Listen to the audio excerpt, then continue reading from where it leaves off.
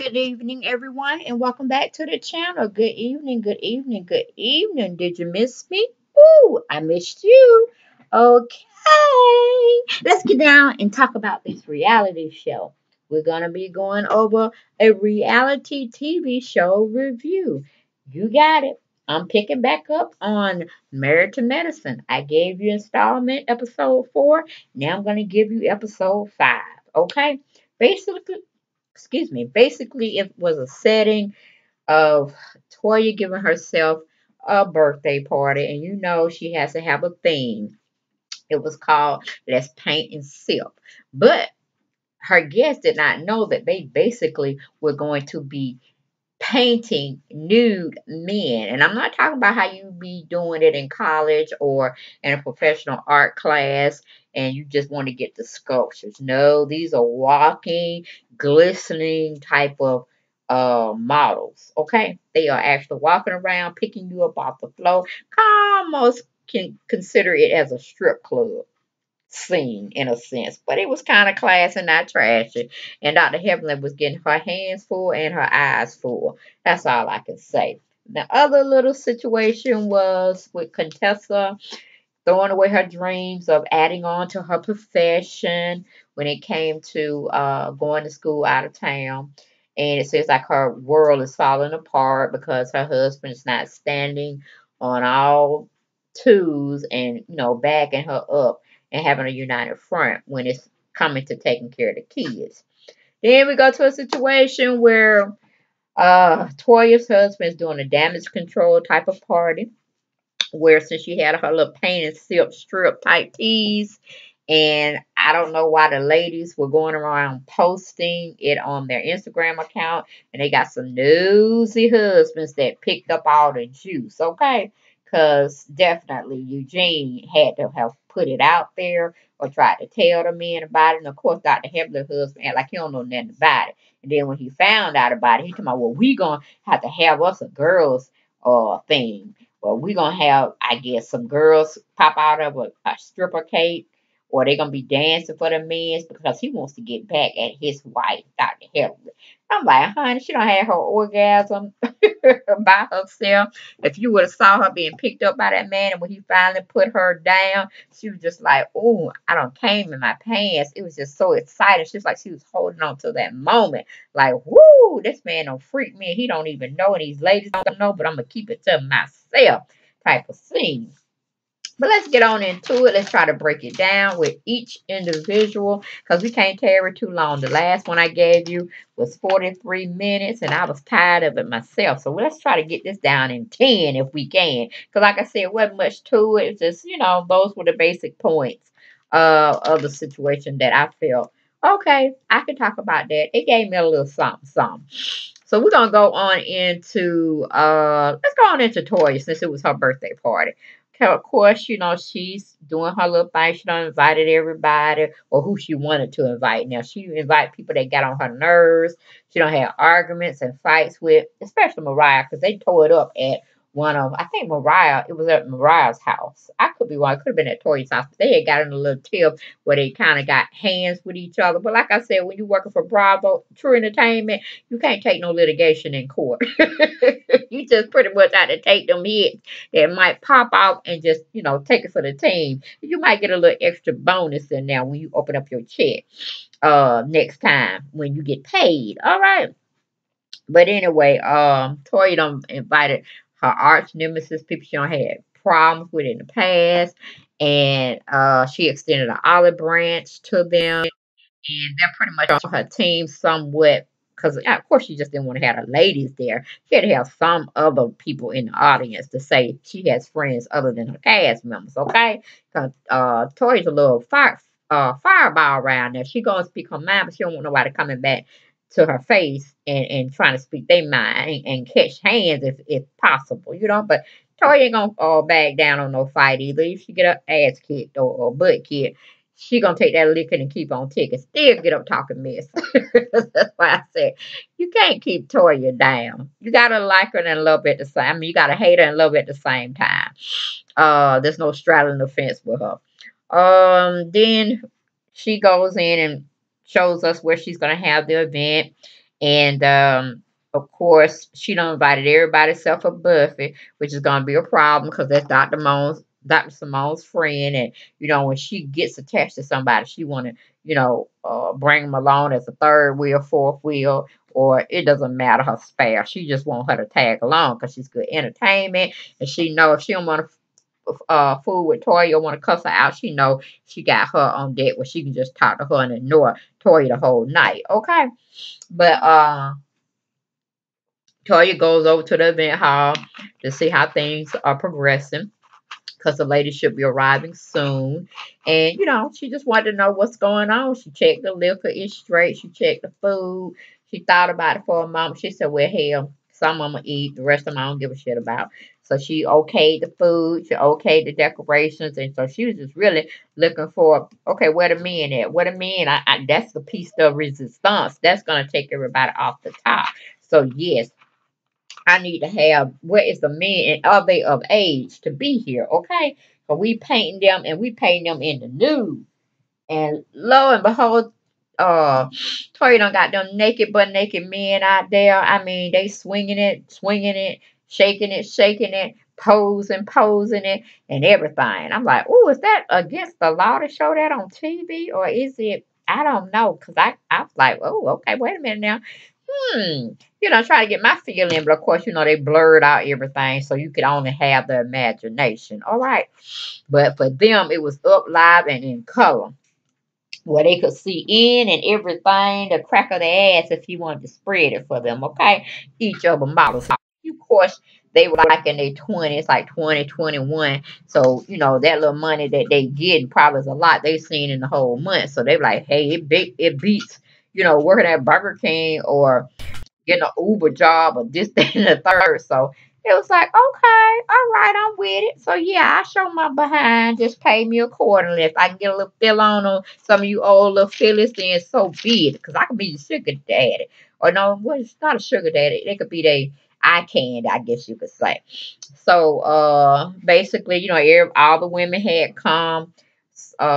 Carly had came, or somebody she had a little tiff with or whatnot, or I don't know what happened, but anyway, they became friends and she invited her. So, she invited everybody she had problems with, as well as people she didn't have problems with, but she didn't want to invite Buffy. But that's what was okay because she was looking for a good friend, Dr. Simone, trying to figure out where she was and all that. And she was like, oh, let me call her. And then when she called her, honey, she was on her way round the corner. She said, I'm bringing a guest. Buffy with me, girl. Buffy with me. And Tori looking like, now, why did you invite that helper? I didn't want her at my party. But, I said, oh, some shit gonna start. Some shit is gonna start. Tori ain't gonna let that go. She will not be outdone. Okay, and surely but surely, she finally get all the women there. Kari brings her a gift. Dr. Jackie brings her a gift. um Mariah brings her a nice bottle of champagne, but it was more so for her, not necessarily the rest of the team, because she probably could drink that whole bottle herself, her and Toy, or probably Mariah all by herself. She kind of remind me of Kim Zolciak in that red solo cup, and her bringing her uh choice of beverage like nobody else could find out or be up to the standard she had for her drinking ability. Okay, she needed her own bottle because she knew what she liked to drink, and she probably said, y'all too cheap and I only drink the best, so let me just go and take that off your hands. I'll bring my own bottle. Okay, so that's the tea she was giving me, Miss Mariah. So Dr. Simone finally got there with Buffy. Buffy was there, all pleasant, all, not really surprised, but, she was definitely trying to, fit in with the rest of the ladies. And she had pretty much forgot about the night before, or if it was like a couple of nights before, or what had happened between her and Jocelyn. But, Toya carried her bone to the grave, honey. She ain't gonna let no stone be left unturned. She gonna bring that shit up, especially if it was mud on her face. So, Toya goes on and, have everybody sit down, get in their right positions to get ready to paint. But she wanted to thank them for coming and being with her and sticking with her through all her little trials and tribulations, whatever. And she goes in to say she was pregnant at one time, and her husband had went to Arguilla or someplace vacation, and somehow she had a miscarriage. And of course, everybody got a little somber with her, and wanted to, give their condolences and why she didn't call them, all this kind of stuff. And she was okay with all of that. And I'm like, oh, what a Debbie Downer. You could have kept that, for another day. This is party time. You trying to take our spirit, our party spirit away from us because we got to be sad now and try to see if you still good, you good. But, that's how Toya get down. She mixed good with the bad with the good, and she still want people to cater to her in a sense. So, with no further ado, she brought out the men, and they were just butt naked, and all the women went crazy. They couldn't believe that Toya had. They knew she was gonna be having some subjects for them to paint, but she thought they were, well, all of them pretty much thought that they were gonna be sitting in a chair. They're only gonna show us a little bit here, a little bit there, maybe a little cheek here, maybe a little side of a penis hanging or whatever. But honey, they were in their birthday suits, and they was just, she asked the single women to come up and grease down or oil down the men with the baby oil so they can be glistening and throwing glitter on them. Now, just like they were inanimate objects or something. I'm like, Toya, you treating them like, they're not human, baby. They got feelings, but honey, they must was high or drunk or whatever, because they was getting all into it like they were in a strip club scene. Of course, Dr. Heaven was like, oh no, oh no, like she's so holier than thou, like she ain't seen nobody's penis but her husband for the last 15, 20 years, okay? But anyway, that was pretty much the whole dig on Toya, except for the travesty of a move. They were trying to move from the house they were renting over to the house that they were actually trying to buy. And I don't know where they get this little truck from, but it's a little bit of truck. And I'm like, why y'all didn't get one of them big old uh I think they're more so for out of town type of moving, like them big old long transfer trucks that you just move all of your house in one swift move, and then it ain't all that going back and forth, back and forth. I mean, Toya and her husband, like they ain't got no money. You know what I'm saying? Like they common folks, and they've been on this reality show I don't know how many years. Could y'all not have afford movers? To pack, you pack up all your stuff, but then you let the movers move your stuff, okay? You don't help them move. Or hell, have people come and pack your shit. You know what I'm saying? When you flowing like that, you take the most priceless, valuable stuff yourself. But the other little stuff, you could get them to move your whole house, okay? And then have somebody to clean stuff, and you ain't finna come back. And you need somebody to clean the new house you're going into from all that dust and sand and all that other stuff that's going on. You had to put up with the new house.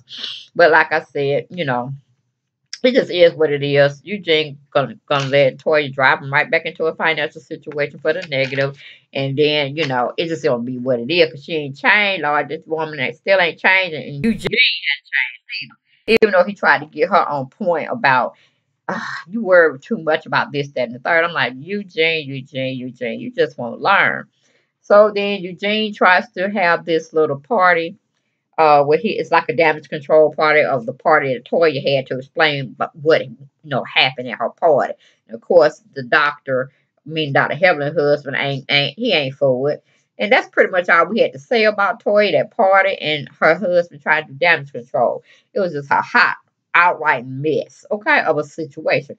We're gonna move to Dr. Heavenly. Dr. Heavenly is doing her own thing. She always does her own thing. She goes over there to call herself seeing Quad. She comes in. Quad comes over. Quad lets her in. They go upstairs.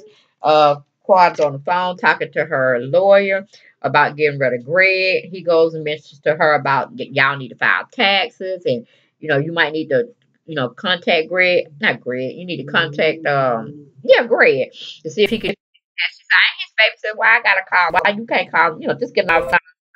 Of course, you got Miss Heavenly in the background trying to ask who, what, when, where, and what are y'all talking about, and who gonna get what, and all this kind of stuff.